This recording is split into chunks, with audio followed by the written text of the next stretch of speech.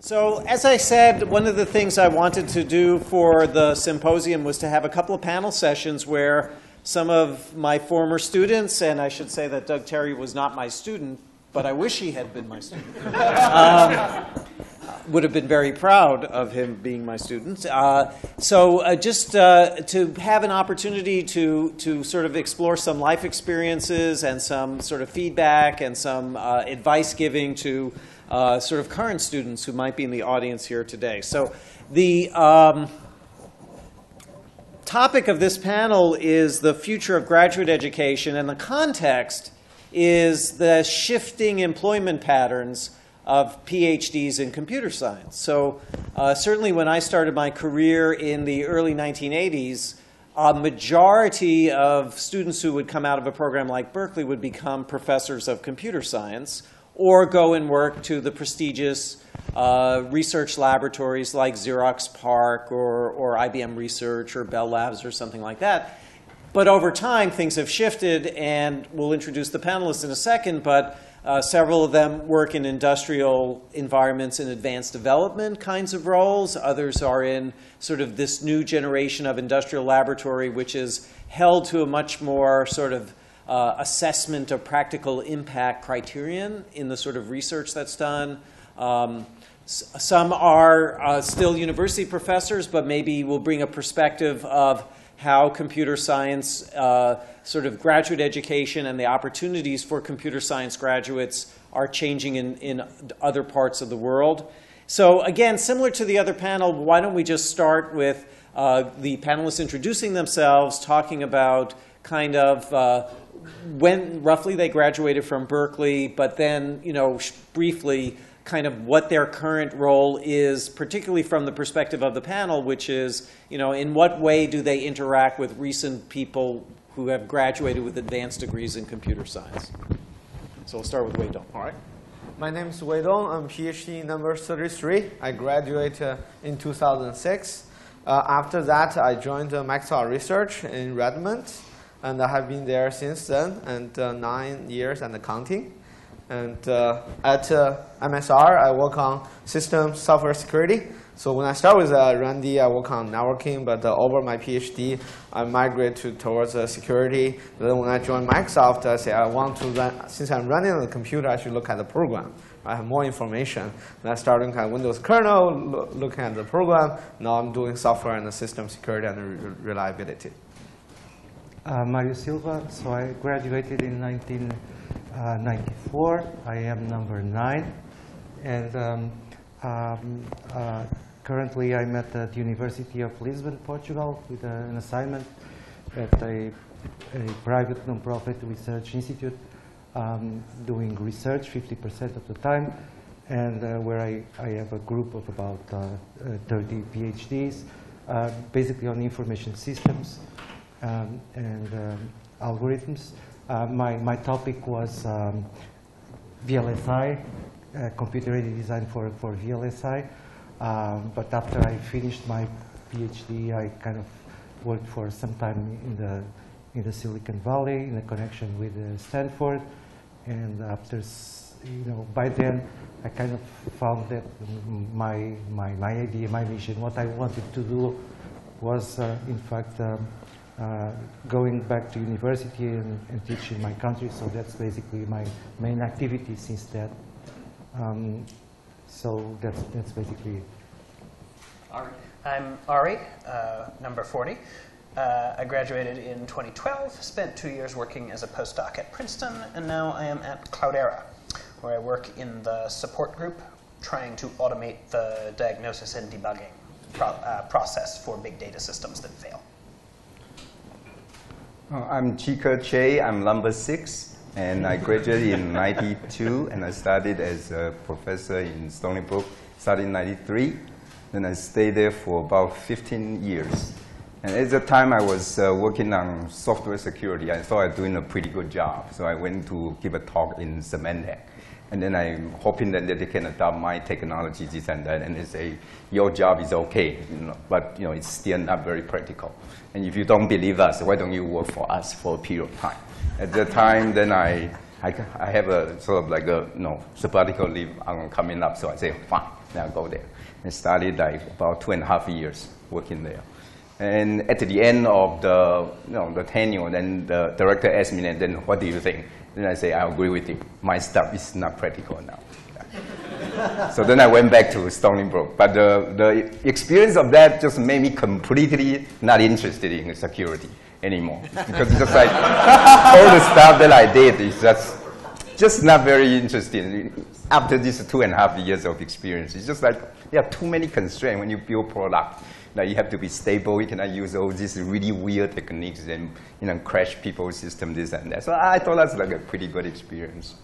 But then after that, I went back to Stony Brook, teach for a semester, and then somebody from Taiwan called and said they have a position for me doing cloud computing. Then I decided to go back. Now I went back to Taiwan for about 6 years, doing something related to cloud computing. I'm managing now a information and communication lab in this institute called Industrial Technology Research Institute, which is the sort of like a national lab in Taiwan, but whose charter is really to support domestic industry in Taiwan. So that's what I do now. Hey, I'm Yan Pei, PhD 2012. I think I'm number 42 plus minus 1. Randy hasn't updated his list of students in a while, so I don't know what is my precise number. There were 4 of us that year. Ari is definitely number 40, and I'm not sure which of the other I am, so I'm 42 plus minus 1. Anyway, What's very clear from all of this is whatever's on the web is the fact, right? Yes, exactly. The fact that I have a totally up-to-date CV on my computer means nothing, because I haven't updated the thing on the web. Go ahead. Yeah, you need to update it on your totally pimped out Facebook page, and you need yes, whatever the interweb says is the recorded fact. Yes. Anyhow, these days I'm at Cloudera working on the performance engineering team, so I touch all of our the technologies in our platform portfolio. So that is SQL on Hadoop, MapReduce itself, of course, free text search, HBase, and of course Spark, which is a very important and increasingly vibrant part of our platform. So in one sentence, my job is to make things go fast and make all of that, the platform, go fast. As far as interaction with academia goes, Cloudera is fortunate to have half of the Fortune 100 be our customers, and we are fortunate to have a very disciplined support organization, of which Ari is a member, where we are able to see insights in terms of workloads, data, use cases from those customers. And based on the PhD work that me and my 4 peers of that year did under Randy, we know one thing, that big data, the nature of the systems itself is complicated, it's rapidly moving, it's highly scalable, it's mutually independent. There are so many design challenges that one needs to be selective and work on the real problems instead of the problems that we imagine, because there are just way too many problems that we can imagine. So we have those workload traces and data and so on and so forth, and actually I interact with a number of different academia organizations, mostly across the US, but also internationally, to share those traces and basically get academia to work on problems that have immediate and real-world impact. So in a nutshell, that's what I do. Make things go fast and help all of the academia community make things go fast. Doug? Hi, my name is Doug Terry. I'm here as a +1. And I do have a PhD from Berkeley, 1985, which makes me the old timer. I worked on Berkeley Unix, which probably none of you remember. Last fall, I had the forced opportunity to go out and find a new job. And so since January, I've been at Samsung Research America, where I'm starting a new research lab in computer science and software systems. So I'm in the process of hiring a bunch of PhDs, or, to the extent that I can. I haven't had the good fortune of hiring anyone from Berkeley yet. I do have people from MIT and CMU and stuff, so I guess I'm starting at the second level schools and working my way up.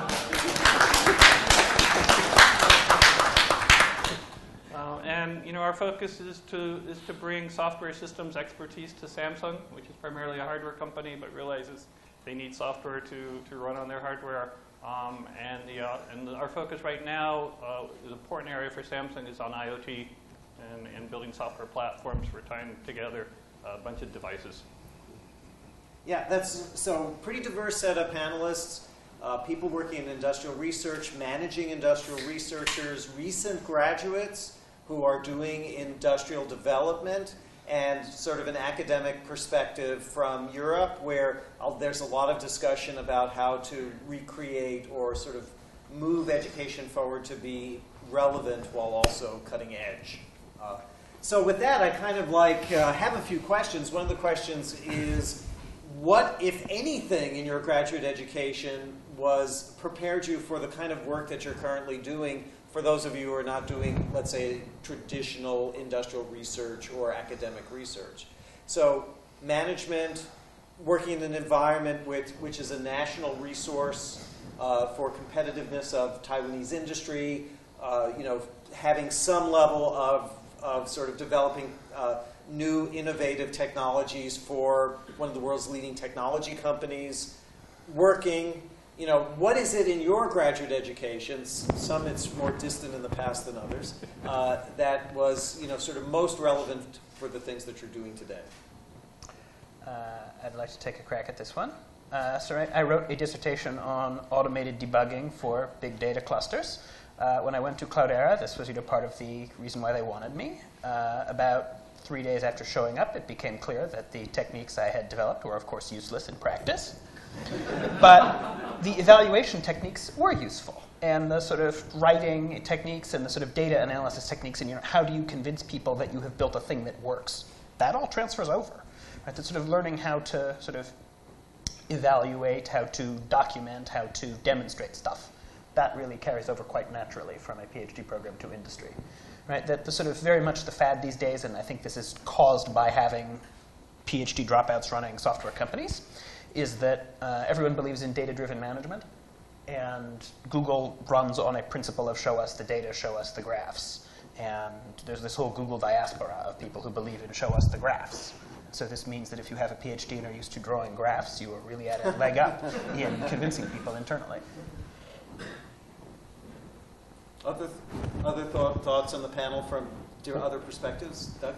Well, so one of the things that Berkeley really embedded in me is a passion for doing good science and doing work that has an impact.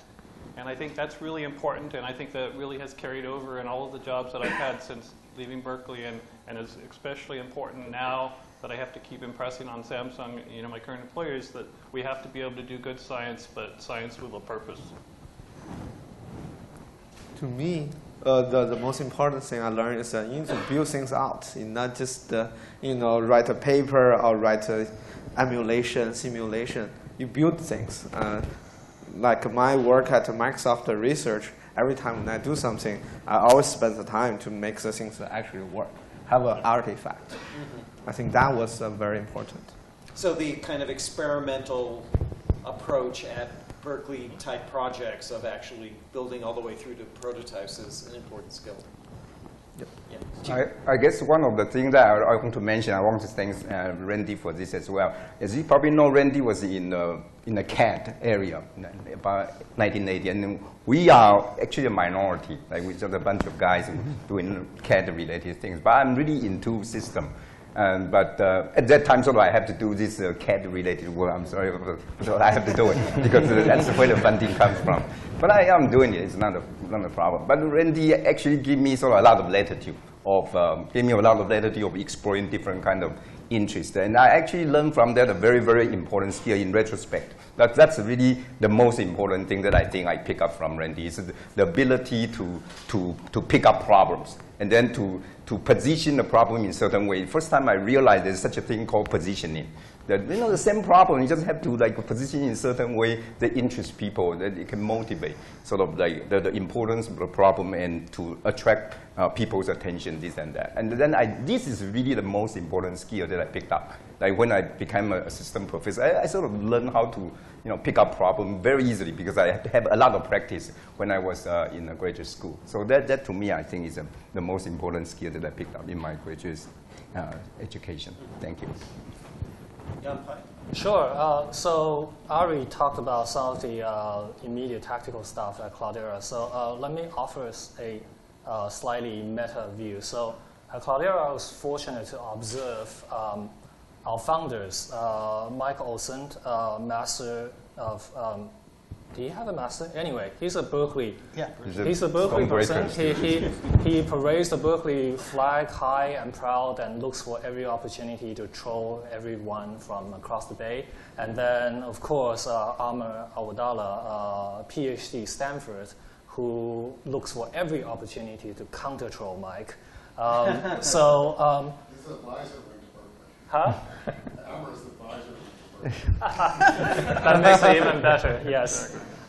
So anyway, so I think to an extent, the whole dropping out of grad school to start a company, I'll try to address that kind of entrepreneurial train of thought. In a sense, no amount of education or schooling or learned knowledge can replace vision and drive, and in a sense that's true in the entrepreneurial world.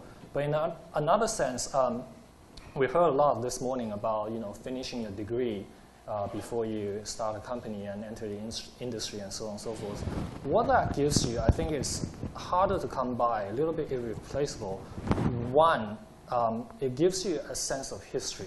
So we are all obligated in our dissertation to do literature search to understand what work has been done in the area in the past, and we get to see, even in this room, like the history of technology evolution from Linux, from TPC to Ray to so on and so forth to big data today.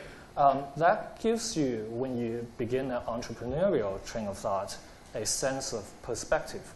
Whether the thing that you are talking about, disruption, is really a disruption in the sense of several decades, or is a thing that you talk about to impress a bunch of venture capitalists. That gives you a sense of that.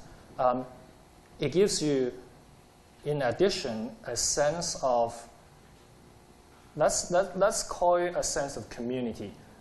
We are all here today. In a sense, we are all each other's academic family, like our academic brothers and sisters and aunties and uncles and nieces and nephews, and of course our academic father. So this morning, Randy made a joke that there isn't much of a selection process. We just walk into his office and he goes, woohoo.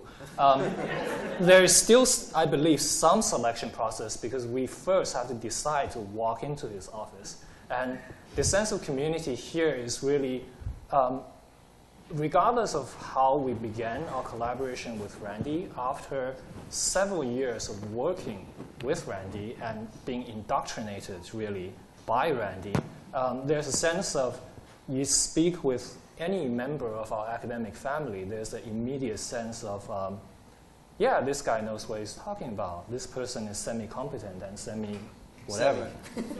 Yes, at least that. Not completely. Yeah, so I think that sense of community and that sense of connection when you begin an entrepreneurial career, that is irreplaceable. Of course, you can get that elsewhere, but it takes a long time. And then third, I think is a little bit rare to get in industry is if you do a dissertation well, I felt, then at the end of several years, then in some very, very narrow technical areas, you are expected to be the world's foremost thought leader in that whatever narrow technical area that you did your dissertation in. So the ethics and the professional expectations of how to behave in a secure, confident manner to champion your own work and champion the work of others you can get that without a PhD, yes, but it will take time and whatnot. So doing a PhD is, in a sense, a fast track to get that very early in your career. And thereafter, you just naturally know how to behave as a champion of your own work and other people's work. So I think, that's some of the things that's, different from what Ari talked about. Yeah. Yanpai just illustrated the principle of answering the question you wish you had been asked. An essential skill that Randy passive-aggressively taught. Because the question I was asking was more or less about, like the graduate courses you took rather than the life lessons of graduate school. But let me turn it around a little bit as a sort of follow-on question for the panel. Bill Joy, who several of us know, were contemporaneous with him at Berkeley or encountered him afterwards.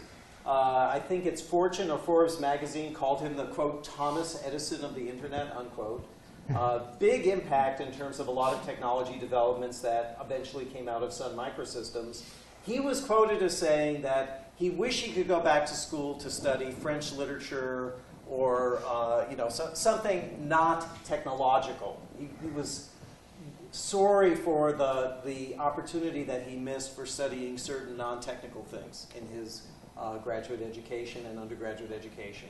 So not necessarily going as far as a life change to the path of your study, but given what you know now, what do you wish you had taken then in terms of an educational background that would serve you well for what you find yourself doing today? We'll kind of make our way around the panel, so I'll start with Wei Dong. What you wish what you know now that you wish you had taken, it could be a technical thing, it could be a non-technical thing. Actually, I started as a double E student. And I came here because I did some work on pattern recognition. And at 2000, I wanted to work on networking and then start moving to the Soda Hall from Curry Hall. Then I wish, actually, if I knew I wanted to do computer science after my PhD, or during my PhD, I would take more computer science classes when I was undergrad. Mario. Okay. So I wish you have asked me the other question as well. Well, So you can answer.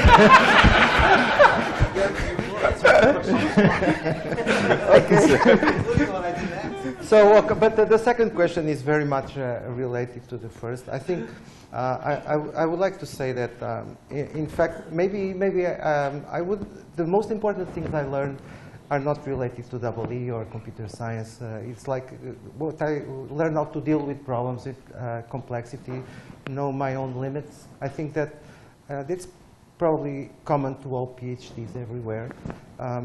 In Berkeley, I learned something which I don't think people learn elsewhere, which is try to find what you really want to do, what will cause impact. And you really don't, it doesn't matter if people don't find it important. If you find it important yourself, you just do it. That I did not learn from Randy. Actually, I think a lot of people were saying that, in discussions and lunches and so on. So that's kind of a Berkeley thing, I believe, more in public universities than probably in private universities. From Randy, I think I learned a lot on how to motivate people, organize groups. I think I brought to my country this way of forming a group of students and having weekly meetings and motivating them, trying to understand what were their difficulties and trying to do it in a sensitive way, helping them to overcome them. And I have to say that is very much Randy, because I remember other faculty in the department that, some of them would not meet their students, some would meet them like once every 2 months and so on. But the way Randy organized, and also the faculty who were also doing systems at the time at Berkeley, they all had very much that kind of organizing the work, which I believe it is very much unique to Berkeley. There's not this issue of the egos and so on. So there's really a community that is built up, and I think that's the most important thing I learned. It would have been good to take a statistics course. In my defense... This is the sort of answer I was This answer comes with a story, which is that I, at one point enrolled in Math 200 something or other, the graduate intro probability and statistics course. Stat 200A. And they explained in the first day that you need measure theory for this course. Really, we mean it. Measure theory is required. It's not optional. It's not co-enrollable. You must know this. So I didn't go back for day number 2. I did have... Exactly. I had this advantage, which is that the RAD lab was organized as a bunch of machine learning students and a bunch of systems students, and we were supposed to cross-pollinate. And some people really cross-pollinated. Others of us at least learned some statistics by listening to the machine learning students talk and would say, explain it to me. And so it was sort of an environment where one could pick up a fair bit of statistics without officially being enrolled in anything, which was nice. Okay. The kind of courses I wish I had taken, I'm not sure they are actually given in Berkeley. So I'll explain why. So my current job actually is focusing on building sort of semi-product grade software system with the user state-of-the-art algorithm and techniques. Then ever since I started this job, probably like 6 years ago, I started to notice the very obvious software quality gap between a newly graduated student and a more experienced programmer. So, and that gap, I think, everybody is complaining about. It's not so much about whether students pick up the most recent, web application language. It's not about that. It's really about sort of like in school we don't. I'm guilty as charged as well because I used to be a professor as well. So we don't really teach students to write real world programs. And I can speak of 2 particular aspects of it. One is like we only tell students, or at least when we give student assignment, we only ask them to do sort of a normal case, like the algorithm, the normal paths, they work, and then we give them some input, they work, and then we are happy. Like we never actually ask them to handle exception, error handling. And we all know that the normal case probably accounts for maybe 1/3 of the code. The rest of the 2/3 are about error handling, exception handling, things that you assume are there are not actually there. That kind of sort of cases you have to handle. And the other thing is that we use terms like reusability, modularity, extensibility, as some kind of adjectives to modify, to describe software architecture. But we don't really give students like actionable guidances that they can use when they code. Like, yes, like reusability, modularity is a good thing, but how exactly do we do that? And we don't really give them that. And we don't really stress that. So I wish that there's a course in Berkeley or in any campus that teach the writing program just like doing English composition, right? Like every piece submitted work, the professor would just write down comment. You shouldn't do this, you shouldn't do that, and you should do it this way, this and that. We learn how to do composition probably for 10 years. And then we can expect that our work actually published in journals or in magazine or in books. And without such a common and iterative practice, I don't really think that we can expect our student can produce code that can actually control a medical instrument or run an electrical vehicle, right? So that kind of course, of course, it takes time. Like most professors are too busy. There's no way they are going to modify or give the students each submitted work a really detailed comments of how to do this and do that. But then for English composition, we expect our English teachers to do exactly that. So maybe that's something that we should think about. Like how do we actually do something along this line and to improve our sort of like coding skill of our newly graduate students. Interesting. Yampai? I'm cool with the French literature part. I didn't take French literature, but I took enough stuff in the business school and law school to get an MBA minor, and Randy was actually very, very supportive of that, of various random interests. So I will actually like to emphasize Ari's point, statistics. I will double emphasize it because I began a statistics class, then I dropped it. So this is a plea to all of the faculty sitting in the room. Could you please, please, please, pretty please, use whatever influence you have to talk with the statistics department on your respective campuses.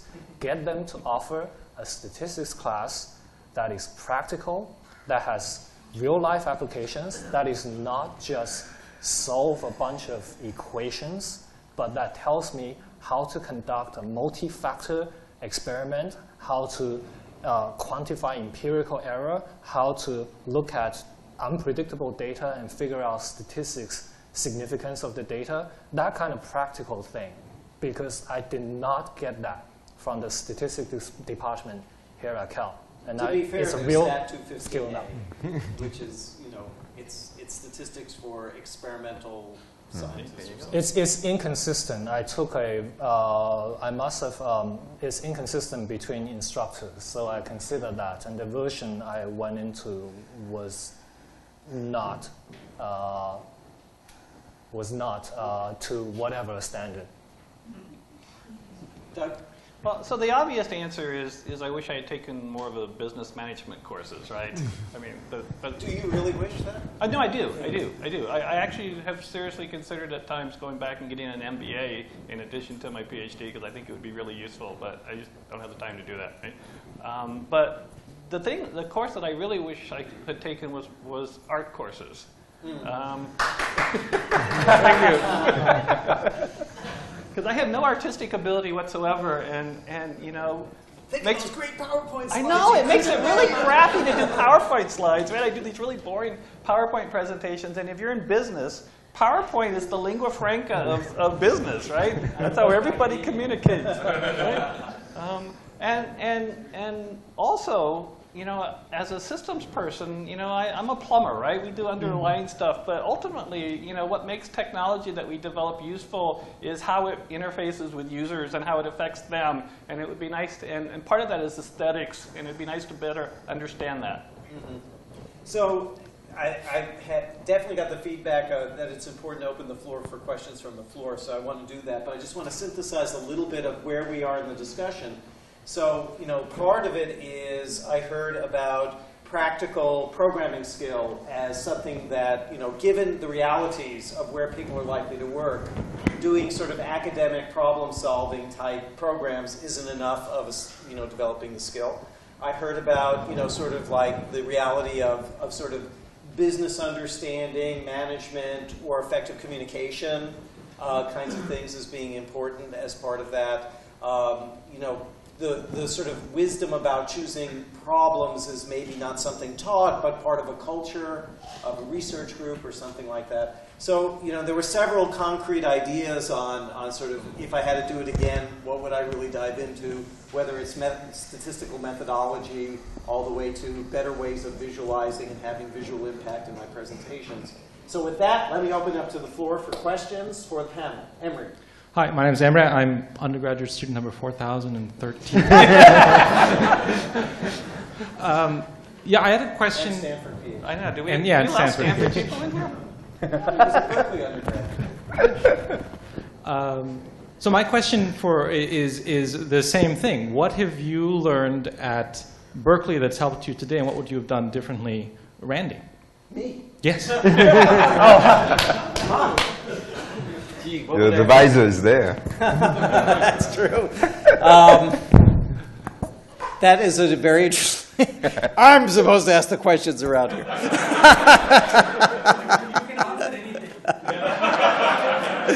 No, well, I think I'm less. I don't really feel like I ever really needed sort of an MBA. I think that a lot of management skill is common sense combined with reading some books that you could buy in the airport bookstore.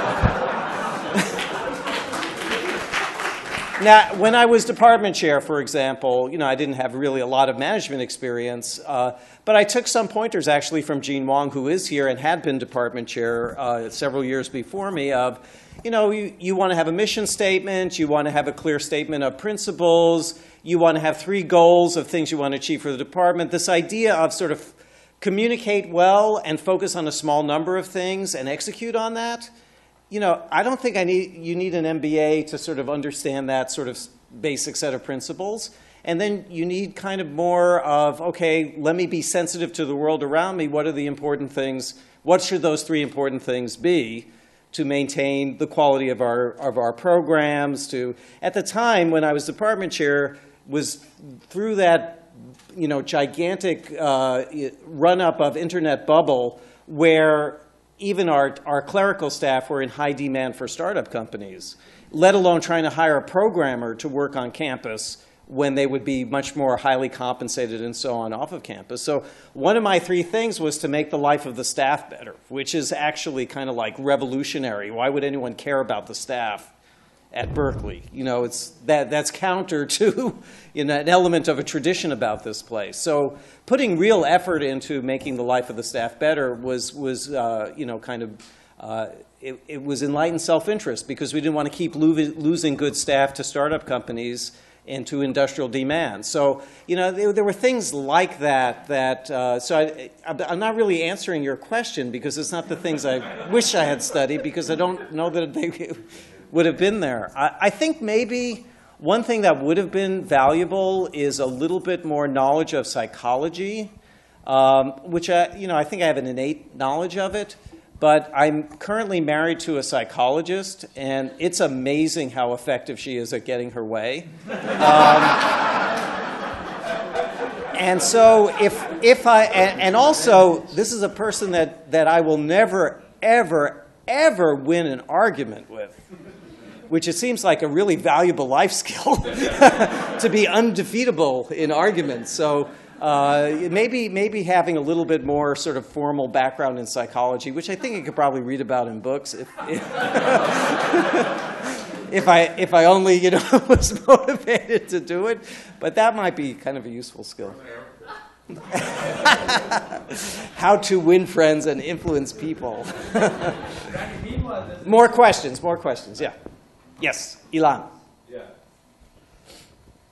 So I actually have a question, which is actually the topic, I think, of this, panel. That's dangerous. Which I'm actually curious about, and across the board, and you also, Randy. I mean, what has the profile of graduate students and graduate education as a result changed, just given the fact that obviously over the last 30 years or so, the opportunities for people coming in out of an undergrad have changed dramatically, the impact, what people want. I mean, what's that trend look like? Yeah, so I can take a crack at that, but I do want the panelists from the perspective of either hiring people or working with them as interns in an industrial research lab to also have a chance, or teaching them in Europe, have a chance to also answer. So one thing is, for a systems graduate student, the bar, despite what Cheeker said, today, if you want to be considered amongst the elite graduating class of systems students, you better have an open source project of your dissertation research that is being used outside of Berkeley. That, this idea of publishing your software is huge in the current crop. Now, not everyone is going to get to that level, but if you want to be hired by MIT or Stanford, I think, as a systems student, you're going to need to do that. That you've developed something that has impact beyond Berkeley and has attracted other people to be interested in what you're doing. You could talk about that before. Now you have evidence. So, the number of contributors of software to your open source project might be a figure of merit for impact on the software you develop for your dissertation.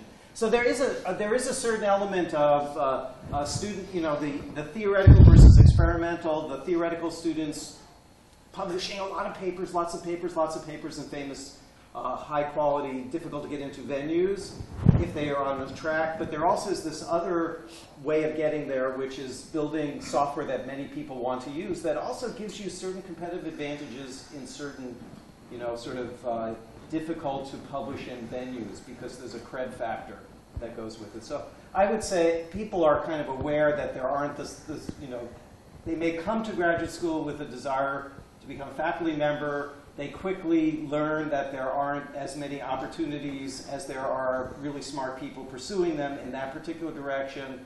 And they somehow get the sense of where they want to have their impact, and are much more attuned to things like open source. Probably talked too long. Other thoughts?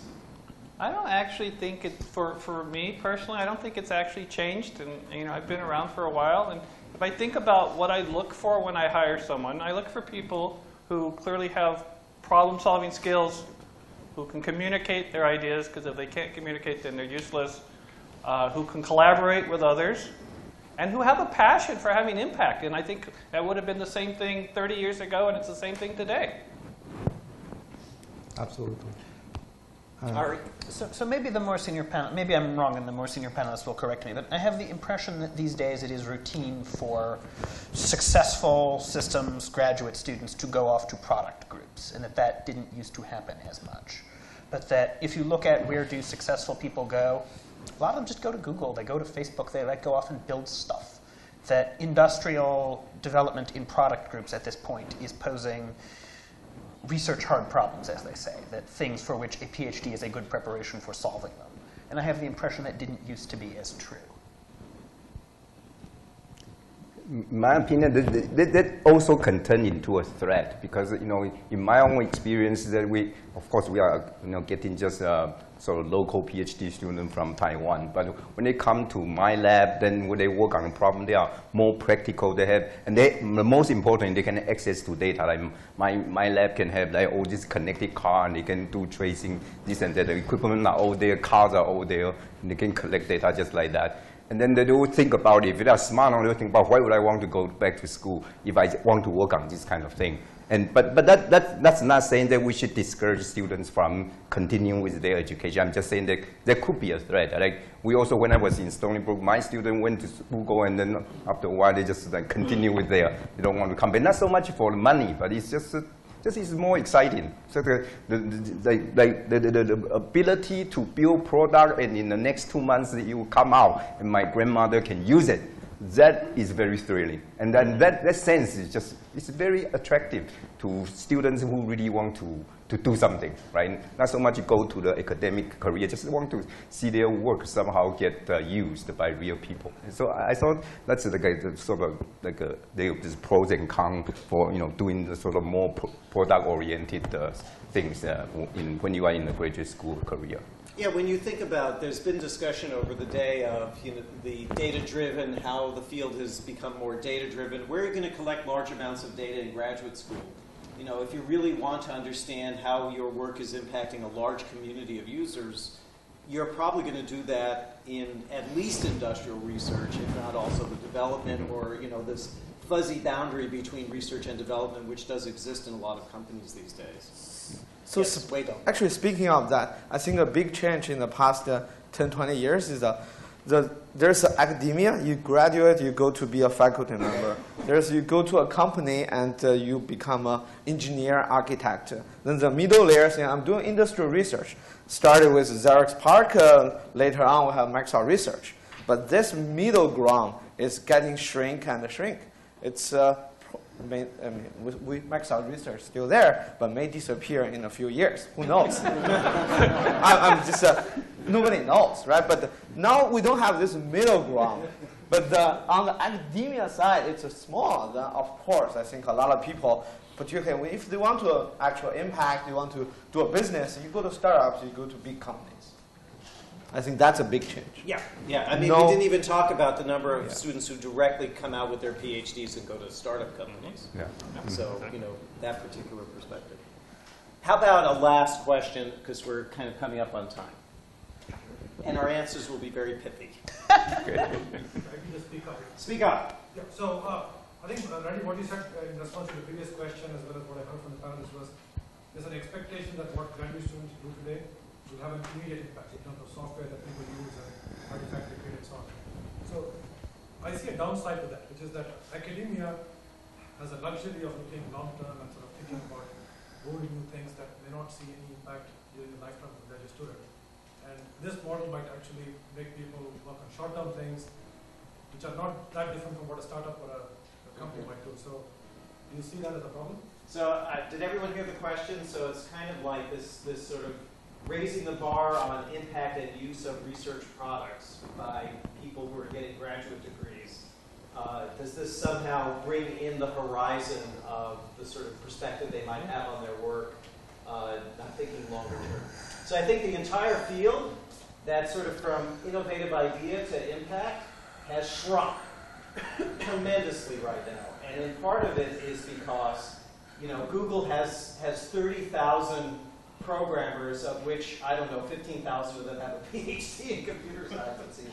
They have, companies today have the ability to have a new idea and slip it under the covers without you even knowing about it to really impact kind of what you're doing to do amazing things. Like, my favorite example is the visual Google Translate, where you point your phone camera at a sign in German, and it translates it in the same font, in the same spatial layout as the sign into English.